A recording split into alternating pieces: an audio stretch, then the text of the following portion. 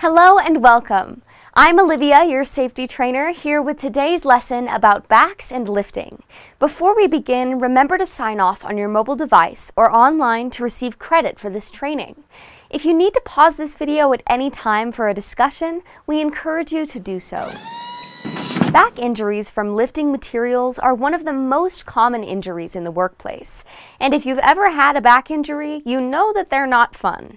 While it's impossible to completely eliminate the risk of a back injury in the workplace, there are ways to minimize your chances of suffering through one.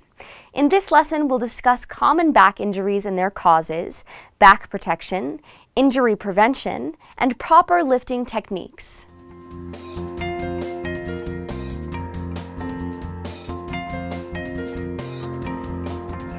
Unfortunately, back injuries caused by improper lifting have become a common safety concern in most jobs.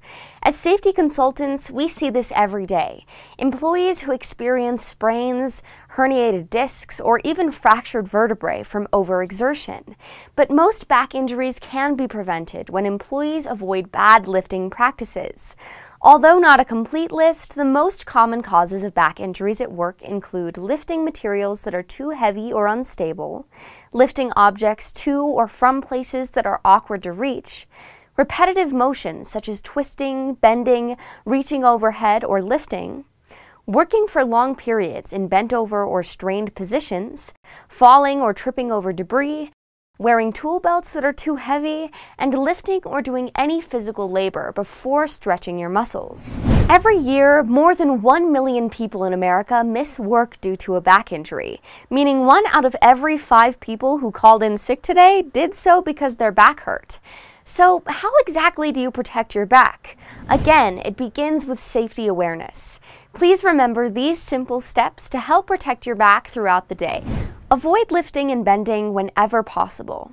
Place objects where they are easy to access and avoid placing objects on the floor when possible. If one is available, use a dolly or forklift to lift objects instead of manual methods. If a manual lift must be performed, keep the object being lifted between your shoulder and waist. When possible, push an object rather than pull. Pulling puts more strain on the back muscles than pushing does. Don't lift heavy loads. If you're straining under the weight of an object, then it's too heavy for you to lift alone. Get help from a coworker. Make sure there's enough room to lift safely before picking up any object. Know the destination of your load before picking it up. And avoid walking on slippery or uneven surfaces when carrying objects.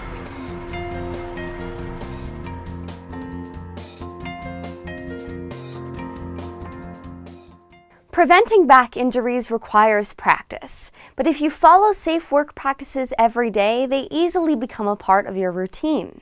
Some workers may think that because they have strong muscles, they don't need to follow proper lifting techniques, but all employees, regardless of age or experience, should do their part in helping to prevent injuries. First, always plan your move.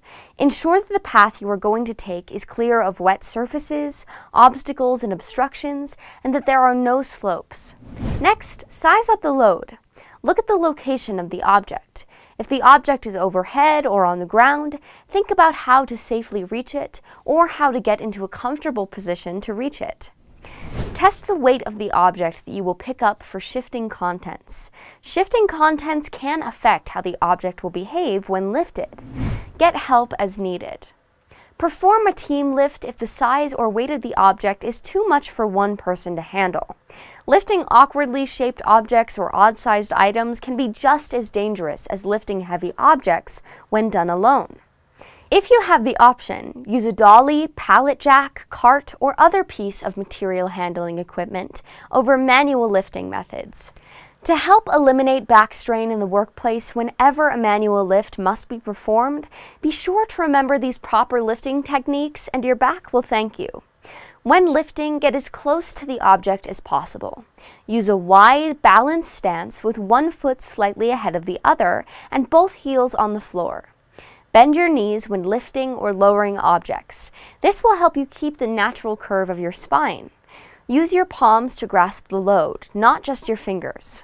It's recommended that you place your palms on opposite corners of the object. Keep your head up while lifting and lift with a smooth, steady motion. Keep the object between your shoulders and waist area. Pivot to turn in the direction that you want to go. Never twist. Slowly lower the load. Lowering slowly will help to maintain the curve of your lower back and spine. And if you have to lift an object from above shoulder height, be sure to lower the front end of the object below shoulder height. In conclusion, remember to use team lifts or mechanical methods of lifting whenever possible. Another great way to help minimize your chances of an injury is by selecting and wearing a good back brace. For more information on back braces, please watch the PPE back braces video in our lesson library.